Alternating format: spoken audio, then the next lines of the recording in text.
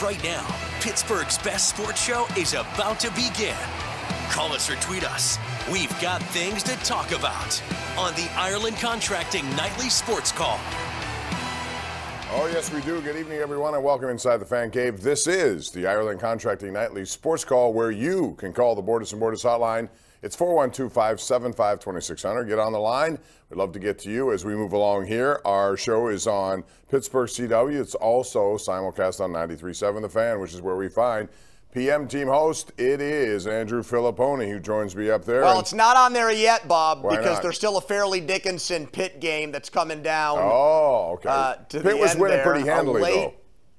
They were, although out in Vegas it was 14.5, so there were some people that were still a little anxious late.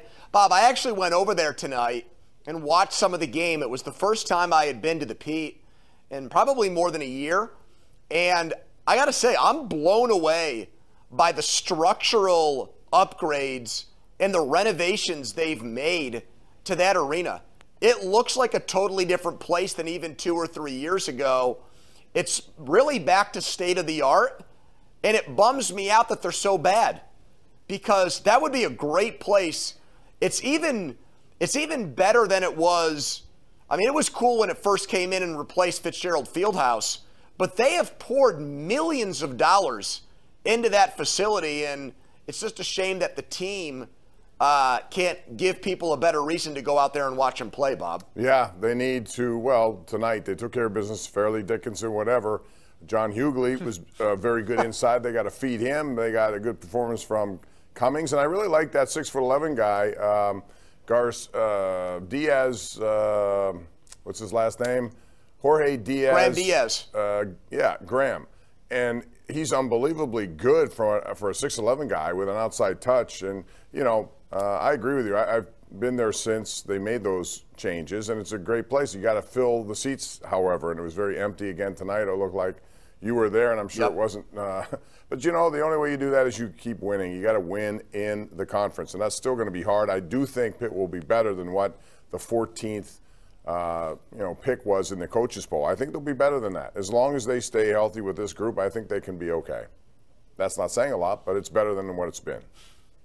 Yeah, well, the league's not any good. I mean, the ACC thought it was going to be the premier league in college basketball, and they had a rocky regular season last year and made up for it with 2 teams going to the Final Four with North Carolina and Duke playing each other. But, man, early returns on that league are NG as in not good. Louisville's 0-5.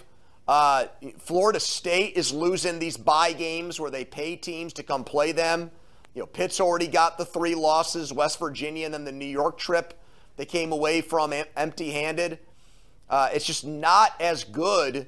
You know, you still have some of these top teams like Duke and North Carolina, Bob, but the depth of the league is just not there. Right. Again, for another season for the ACC. Yeah, it's very top-heavy, of course, North Carolina, Duke, those teams. Be interesting to see the ACC Big Ten Challenge whenever those matchups occur. I want to also talk to you about something we don't get into too often, and that would be the NHL at large, because the New Jersey Devils are doing something that I think is eye-opening, really. The Penguins have the longest win streak. If you go back to that 92-93 campaign, I believe it was 17 or 18. I can't remember which. They had a 15-gamer later. But this New Jersey team, for as young as they are, and this is the value of drafting properly, they've had some #1 overall picks, and they've cashed in on guys like Nico Hischier, on guys like Jack Hughes. They got a bunch of young talent all over. They had John Marino. He looks like he's playing just as he did when he was acquired by the Penguins. It's a good story to tell, Andrew, because it's not your typical New Jersey Devil style of play. They got speed, they got youth, and they're using both to their advantage.